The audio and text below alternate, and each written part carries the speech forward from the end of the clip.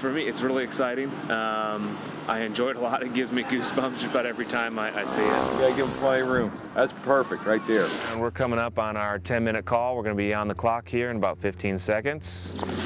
The area is secured and tarps are laid out. Good to know how strong of a wind you got. About 2 miles an hour.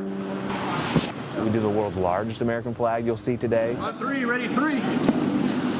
It's 7,800 square feet. So we're coming up on 30 seconds to exit. We're going to put 10 flags in the air, and it's a tribute skydive to all the people that were affected, people that died on 9/11, and all of our men and women that are serving their country and have paid the ultimate sacrifice. Plane load order. Our motto is on time, on target. We'll switch you up. And we take it very seriously. The higher we deploy, the more time we can fly without canopies, without flags deployed, and the closer and tighter we can get on the city. Fly like an eagle! And we've offered to take up memorabilia for people who have been affected by 9/11. There's a woman, her brother Doug, was killed in the World Trade Center on 9/11, and I've been asked to wear this bracelet to honor her brother, and I'm proud to do it.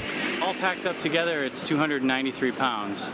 So it's work, but it's a huge honor at the same time, so it's worth all the effort. Face the sun!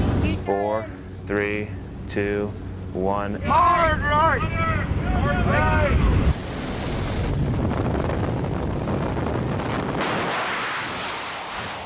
Second to exit fast track. I've got a visual, the jumper's away. It's absolutely gorgeous, absolutely gorgeous. Nothing like seeing the American flag. When you're up there and you're flying with your teammates and you're seeing all these beautiful flags in the air, it just takes your breath away. Woo! Woo! All right.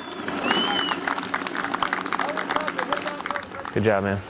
How'd it look? Way to go. Look good, Dan. Look good. So this morning was a rehearsal skydive for a jump that we're going to do on 9/11 over Ground Zero, New York City. Very many people get to jump over Ground Zero with an American flag and you know, on 9/11. It's a great honor to be able to go back. I was on the team in '08 when we went over. It was very similar to when I saw the Vietnam Wall for the first time. Being able to hang over Ground Zero, that 10-acre hole, and look through my sneakers, it was just like at the wall when you just feel all those souls. Just it takes up space. 80-some thousand names in Vietnam was just it was just a number until you see it take up space on the wall. Well, that's what seeing Ground Zero through your sneakers. It was that same sort of feeling. Nice.